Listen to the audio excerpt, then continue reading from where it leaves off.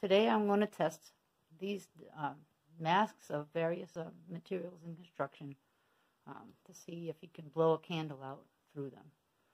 This first one is cotton on two sides, and it has a Swiffer sweeper cloth in between. This one is just two layers of cotton linen. This one's cotton, like a coarse cotton on the front and linen on the back. This is two layers of jersey cotton.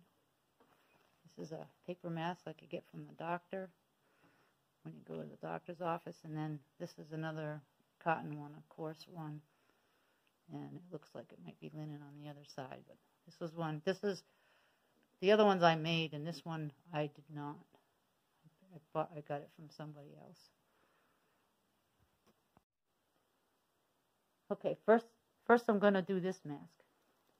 You can see the burning candle. It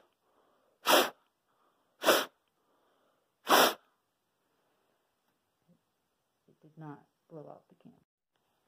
All right, we'll do the second mask this time.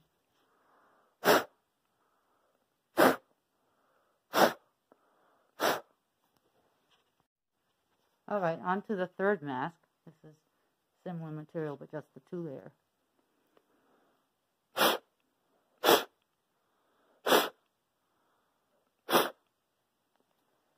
That it didn't blow the candle out, but it had some effect. All right, now we'll do the jersey cotton one. Ooh. Had some effect, but didn't blow it out. Okay, next is the paper one from the doctor's office.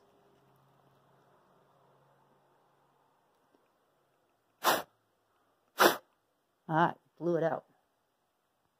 All right, now I'm going to do the two-layered one. This one. All